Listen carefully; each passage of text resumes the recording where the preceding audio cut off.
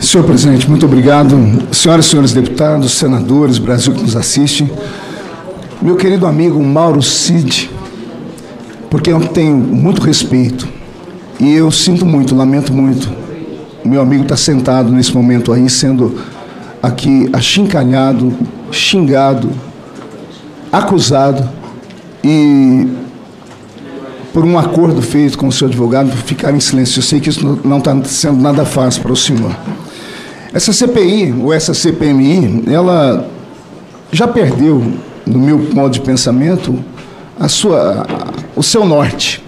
Nós já ouvimos aqui, senhor presidente, algumas pérolas. Nessa CPMI já foi falado sobre Donald Trump. Hoje foi questionado quem matou Marielle. Questionaram até a carência de um grande amigo meu aqui, um deputado. Ai, pai, para! Se perguntou aqui a um coronel, e isso dito em ipsis literis: coronel, qual é a sua patente? Coronel, por gentileza, qual a sua patente do Exército Brasileiro? Sou coronel. Aqui nós somos interativos. Interativos. Agora mesmo, a pessoa que me antecedeu disse que o depoente mentiu, sendo que até agora ele não disse nada. E o senhor mentiu aqui. Dá 0 pra ela. Por favor, senhor presidente, eu gostaria que me devolvessem o tempo. Sendo que até agora ele não disse nada. Ele fez um voto de silêncio e está aqui seguindo a risca. Então, essa CPMI, eu acho que ela se tornou aquilo que a gente tanto temia: entretenimento. Já olhou pra alguém e pensou, o que passa na cabeça? Aqui nós somos interativos. Interativos. Coronel, por gentileza, qual a sua patente dentro do Exército Brasileiro? Tava ruim. Agora parece que piorou. Eu espero que daqui para frente ela melhore muito. A narrativa que tenta aqui ser construída é de que houve uma trama para se dar um golpe no país, né? Um golpe feito com Bíblia, e eu vou dizer aqui sempre, feito com orações, um golpe feito com o cântico do hino nacional e as cores verde e amarelo encabeçando elas. Esse é o golpe que aqui querem atribuir a inocentes e ao presidente Jair Messias Bolsonaro. É claro que houveram vândalos, e esse sim tem que ser punido, mas não pessoas inocentes. Aqui, a nobre relatora, que para mim ela é relatora, ela é acusadora, ela é julgadora, ela já é executora, inclusive propagando fake news. Hoje aqui, senhor presidente, hoje a senadora falou um fake news. Eu vou ler aqui um print que eu tirei agora há pouco do Instagram do jornalista Oswaldo Eustáquio. Ele publicou isso há 3 horas. A senadora ELIZIANE GAMA, relatora da CPMI do dia 8, precisa ser incluída no inquérito das fake news. Disse agora, carregando uma narrativa falsa de que eu me sentia abandonado pelo presidente Bolsonaro. Diferente da fala da senadora, sou soldado, nunca me senti abandonado. Bota ali. Bota eles na... Quando eu fizer assim, meu filho, é pra botar na tela. Tô apontando, tá achando que eu tô apontando, que eu tenho cara de delator? Mas eu não percebi nenhum familiar do ex-presidente da República ali visitando. O senhor se sente abandonado pelo ex-presidente Bolsonaro? Em respeito a Vossa Excelência, novamente, baseado no escopo das investigações em que sou submetido, seguindo a orientação dos meus advogados, permanecerei em silêncio. Eu quero finalizar, presidente, dizendo ao senhor Mauro Cid, que existem alguns nomes aqui que estão vivos, outros que já não estão mais entre nós, como o general Santos Cruz, Gustavo Bebiano, Major Olímpio, que foi, aliás, um grande companheiro nosso, a Sara Winter, o Oswaldo Estáquio, Alan dos Santos, Daniel Silveira e tantos outros, na verdade, que acabaram em algum momento falando exatamente desse abandono que tiveram. Fake news! Mas a senadora usou aqui o nome dele, citou, talvez seja advogada dele, eu não sei. Então essa CPMI tem tomado esse norte aqui, né? O depoente está aqui por causa de mensagens em celular. Eu fiz questão de buscar aqui na história, porque a história e a internet não perdoam, né? Vou pedir aqui, inclusive, data máxima venda, que vou citar uma pessoa que está aqui, mas eu tenho certeza que ela vai compreender. Veja só. Quanto colocar palavras em mensagens de celular, para mim, não há crime nenhum nisso, nem há fato imoral. Imoral foi ordenar, tornar público, exibir as mensagens privadas, violando a Constituição no seu artigo 5º, no inciso 10º, pois a intimidade e a vida privada são invioláveis. Vale lembrar aqui que em 2016, o mesmo STF, que ordenou dar publicidade às mensagens do celular do depoente, mandou tornar sigilosa a conversa de Dilma e Lula. O relator dos processos da Lava Jato era o ministro Teori Zavascki, e ele acatou essa decisão que veio da PGR e tornou as mensagens que até então eram públicas fechadas. A presidenta Dilma disse que a decisão do ministro Teori Zavascki é importante porque garante o cumprimento da Constituição. E que os brasileiros devem ficar preocupados quando os processos investigativos e judiciais não são feitos dentro da lei. A Constituição vale para presidentes da República, juízes, Ministério Público, Polícia Federal, para todos os cidadãos, para cada um de nós. Vale a mesma lei, dentro do princípio que todos nós somos iguais perante a lei. Então, o que eu considero a decisão do ministro Teori importante porque ela estabelece o primado da lei nas relações dos órgãos que investigam com o presidente Lula. Acho, primeiro, que foi um absurdo no sentido de que feriu a base do Estado Democrático de Direito e as garantias e direitos constitucionais da presidência da República, vazar um diálogo com a presidência da República.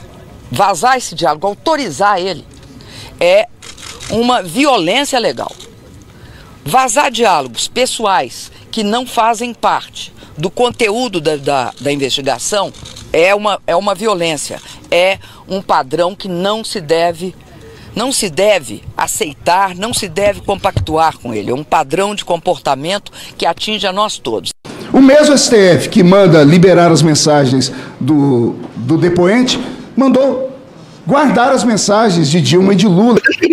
Deixa eu lhe falar uma coisa, o conceito de democracia é relativo para você e para mim. De fato, a democracia nesse país é relativa. Há uma democracia para a esquerda e há uma democracia para a direita. Tudo para os amigos e os irmãos e para os outros nada. E eu quero terminar aqui, senhor presidente, dando voz a um brasileiro. E eu queria que todos prestassem bastante atenção. E como eu queria que o som fosse bom, porque ele está indo e cortando aqui para mim, sem retorno. Nunca o Brasil viu uma infâmia tão grande quanto as prisões políticas em massas feitas pelo STF. Não há hoje no Brasil um escândalo que possa se comparar em matéria de sordidez, de perversidade, de pura e simples violação maciça da lei, com um campo de concentração montado há 6 meses em Brasília pelo Judiciário. É a pior, mais extensa e mais prolongada agressão à Constituição Federal, ao Código Penal, às leis processuais e aos direitos essenciais do cidadão que jamais foi cometida na história do Brasil.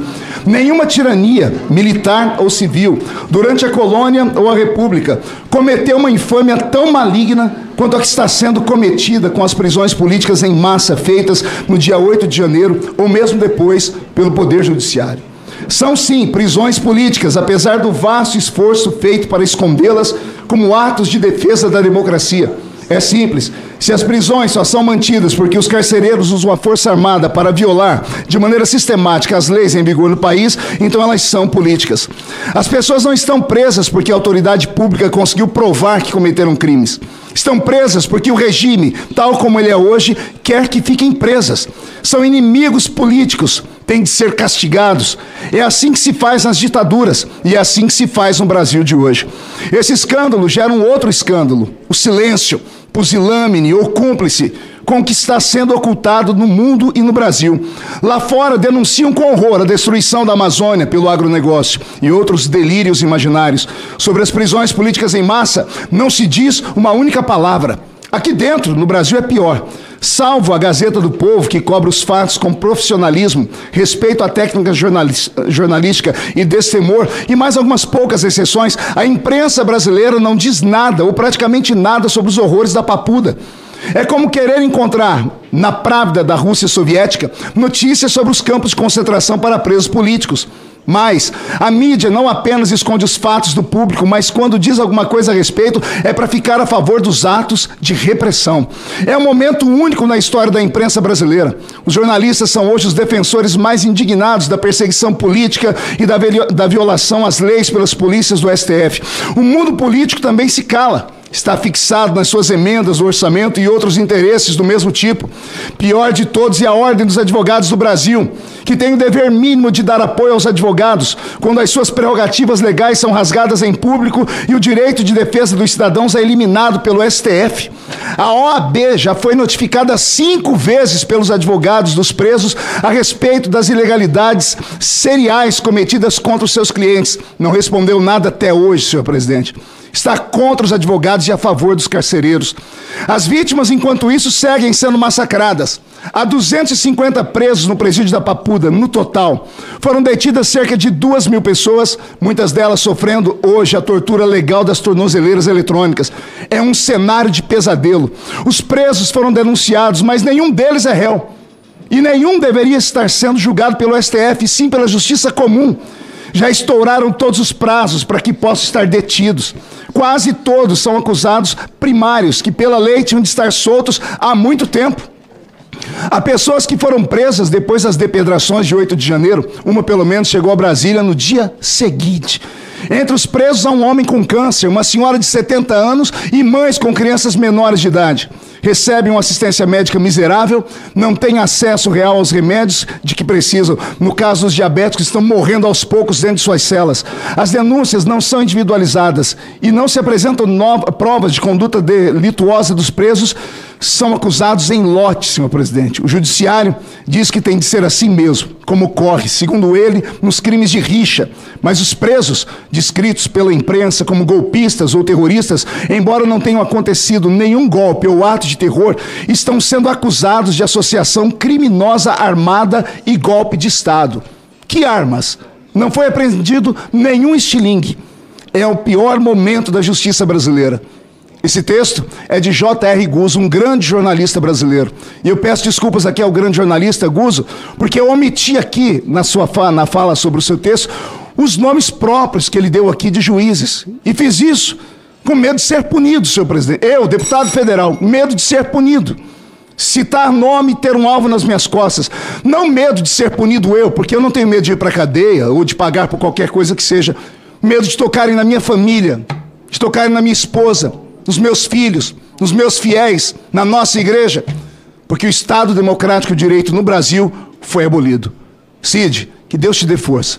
Com você estão as minhas orações, as orações da minha família e as orações de um país que sabe que hoje você está sendo julgado, mas um dia você ainda vai ser considerado herói. E a gente recebe quem a gente permite, né? O Departamento de Estado americano ofereceu uma recompensa de até 15 milhões de dólares por informações que levem à captura do presidente da Venezuela, Nicolás Maduro. Ele é acusado de ter participado de uma associação criminosa que envolve as Forças Armadas Revolucionárias da Colômbia. O procurador-geral americano Bill Barr afirmou que o objetivo era levar cocaína para os Estados Unidos. Barr acusou Maduro e seus assessores de conspirarem durante mais de 20 anos com as Farc para o tráfico de drogas aos Estados Unidos. O chefe da diplomacia americana fez fortes críticas ao presidente da Venezuela, Nicolás Maduro. Ele não é apenas um líder que destruiu seu próprio país, criando uma das mais extraordinárias crises da história moderna. Ele também é um traficante de drogas. E a gente recebe quem a gente permite, né? Inscreva-se, deixe seu like, comente, porque aqui o seu comentário é muito importante para o canal. E compartilhe. Fui, até o próximo vídeo.